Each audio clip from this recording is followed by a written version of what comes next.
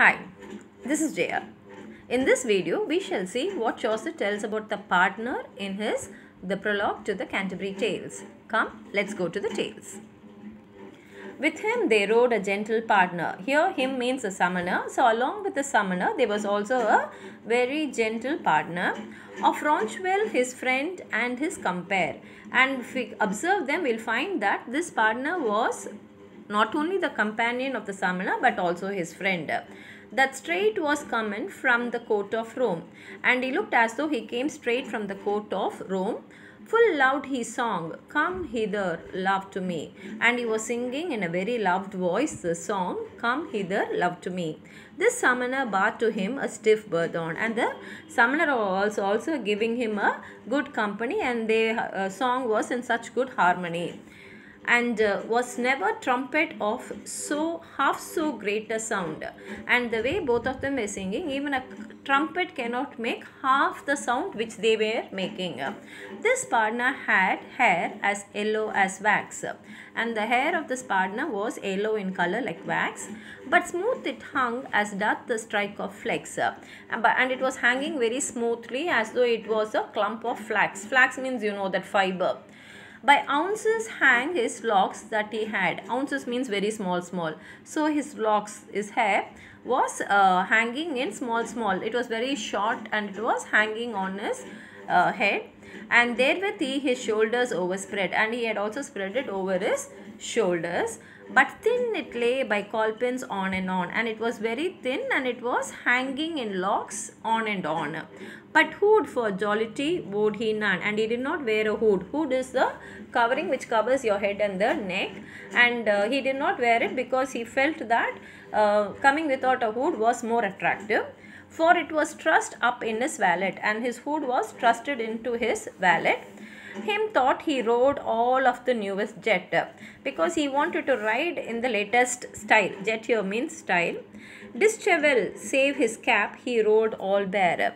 Dishevel means he did not tie his hair. Save his cap means he did not even wear a cap, and he rode with a bare head. Such glaring eye had he as an hare, and his eyes were glaring like the eyes of the hare. A vernacle had he sewed upon his cap, and in his cap he had sewed, that is stitched, the vernacle, and his wallet lay before him in his lap, and he had his wallet in such a way that it was lying down in his lap. Bread full of pardon come from Rome, all hoot, and he had in his wallet full of pardons which had come from Rome. A voice he had as small as hath a goat, and his voice was very small like a goat. No beard had he, no never should have. He did not have any beard, and Chaucer says that I don't think he'll ever have a beard. As smooth it was as it were late he shaved, because it was his face was so smooth as though only recently he had shaved. I trow he were a gelding or a mare, and he says that I can swear and say that he would be a eunuch or a homosexual. But of his craft from Berwick into where, no was there such another partner. But for his craft he was very good from Berwick to where you cannot find another partner like him. For in his mail he had a pillowy bear, that is in his pouch. Here mail means pouch. He had a pillowcase, which that he said was Our Lady Wheel, and to everyone he said that it is Our Lady's Wheel. Our Lady, we know it is the mother of Lord Christ. He said he had a goblet of the sail that Saint Peter had, what that he went upon the sea till Jesus Christ him hand. And he said that he brought this Our Lady's Wheel from the sail, which was sold by Saint Peter, which he sold before Jesus Christ could come, Jesus Christ could come and take him and go.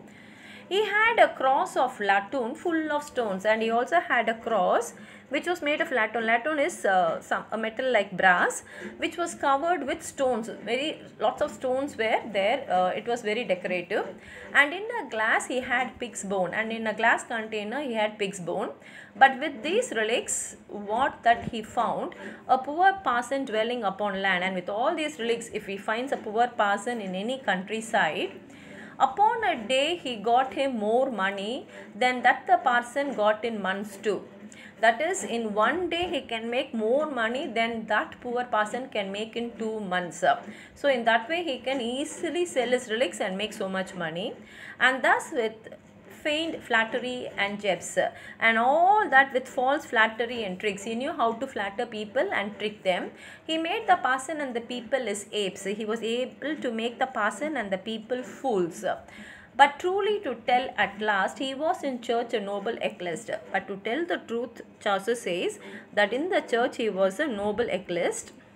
Well could he read a lesson or a story, but at best he song an offertory.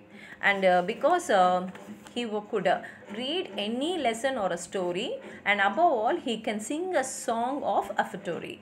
For well he wished what that song was sung, and when he is singing a song he will know all the details about that song, like who wrote the song, when it was sung first, and by whom it was sung. All these details he will tell, and then he will sing the song.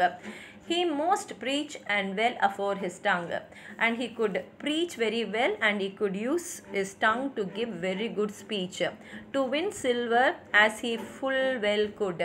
And because of his preaching and listening to his speech, people will give him lots of silver, so he can win, that means earn silver so much. Therefore he sang the merrily and loud, and because he knew all this, whenever he is singing the song, he will sing it very merrily and also very loud. This is what Chaucer tells about the pardoner. If you have anything more to add on to this, please write it in the comment box. Like the video, share it with your friends, and if you have not subscribed my channel, please subscribe. Thank you.